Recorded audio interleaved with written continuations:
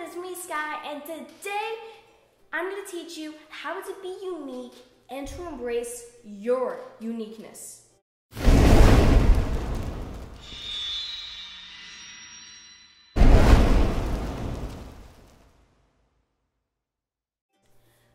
When you embrace your uniqueness, you celebrate the amazing that you set apart from others. Be yourself. You don't have to imitate others unless that thing you want to imitate will help you become better. For example, if you notice someone reading some kind of book that you think will help, you then imitate that from that person. Always imitate the good from others, not the bad. I heard someone saying, if I want to be free, I gotta be me. Not the me you think I should be, but the me I think I should be. But what if you don't even know who the person is that you want to be?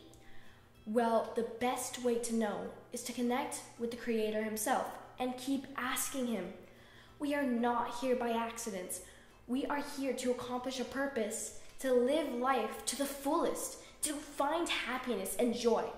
But if you don't know who is the person you were supposed to be or the purpose you were supposed to accomplish, you will waste your time going around without finding it. So, I challenge you.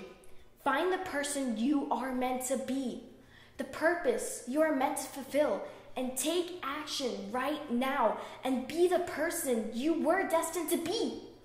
Are you ready to join me? Are you up for this challenge? Well, please hit that wild red button and subscribe. And if you want to talk to me, you can always reach out to me on my Facebook channel or blog. Please comment down below because I always read your guys' comments. And until next time,